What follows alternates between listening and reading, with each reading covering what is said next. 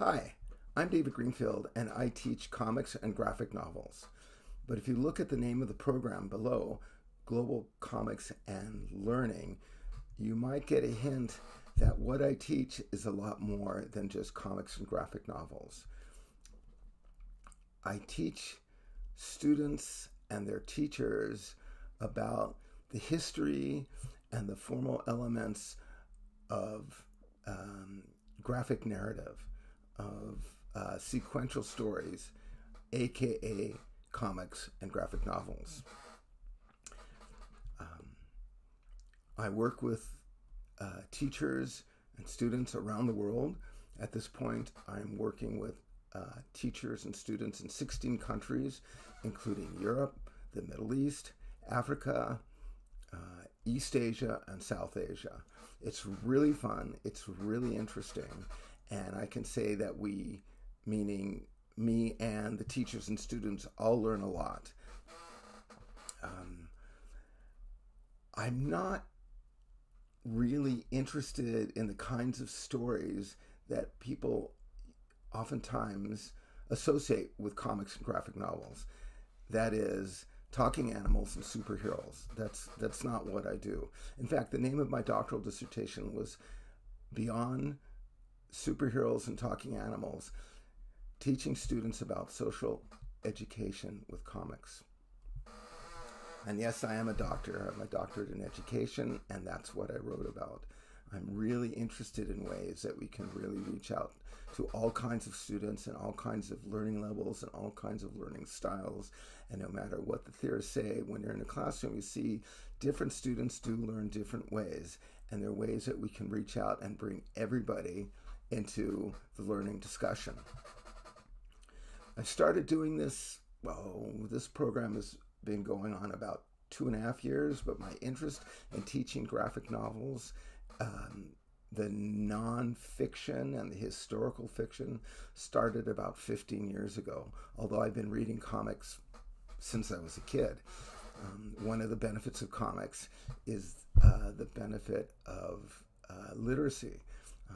Comics really helped me learn to read. Not that I had any problems, it's just that I wanted to read comics more than just about anything, except for the World Book Encyclopedia. I really loved the World Book Encyclopedia back then.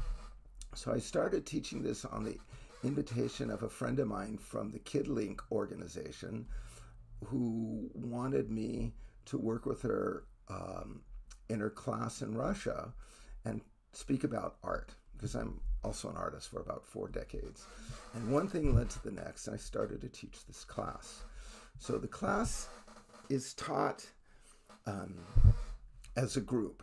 So there's usually never only one school participating in each presentation. I will teach classes. For example, a recent class I taught in Nigeria, in Lagos, Nigeria, had students from Rwanda, Kenya, and South Sudan. It's a great way for me to learn about these students, and it's a great way for these students to learn about each other, and also about an American that's not in the television or politics. I just want to find out and celebrate them. And so far, the response has been really, really positive. The kids like it, the teachers like it. Teachers are telling other teachers who are contacting me and asking if I'll teach, and I always say yes. By the way, I do not charge for these classes.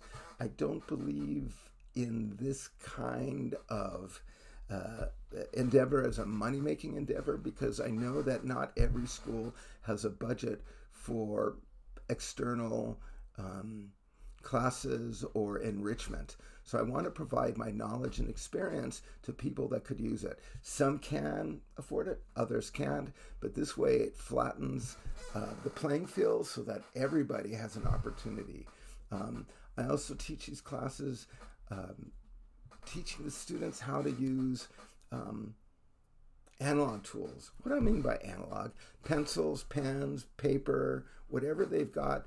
We use the digital to communicate with each other, but I want the students to learn how to draw for all kinds of reasons. There's a cognitive benefit of what you see, and what you draw creates all kinds of openings in the thought process. It allows students to work when there's no electricity or there's no power.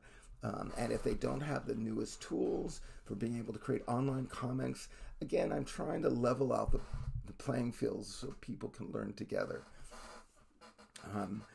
We work on a lot of different projects, and the projects are always based on something real in their lives. Create a 2-page comic about what you do in the morning, how you get started, what do you eat, how do you get to school. Now we're working on projects that address celebrations, and most importantly, the meals and food that are used in these celebrations, so we can see that, the truth is, we always learn best in the kitchen when we're learning about another culture.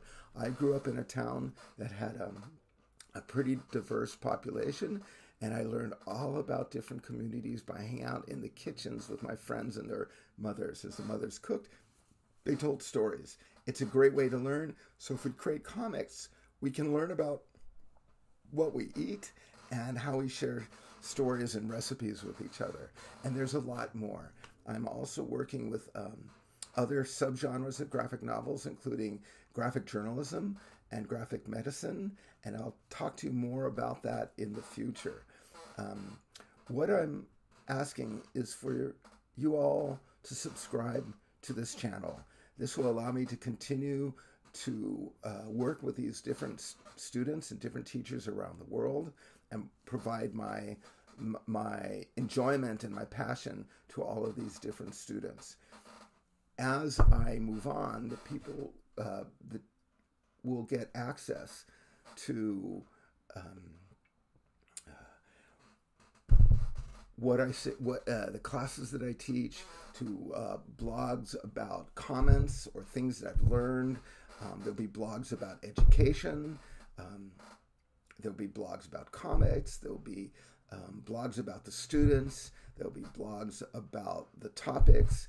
I mean, there's a lot for me to talk about. And if you were to ask my friends about me, well, everybody said that I should just sell stories. I'm pretty good at that.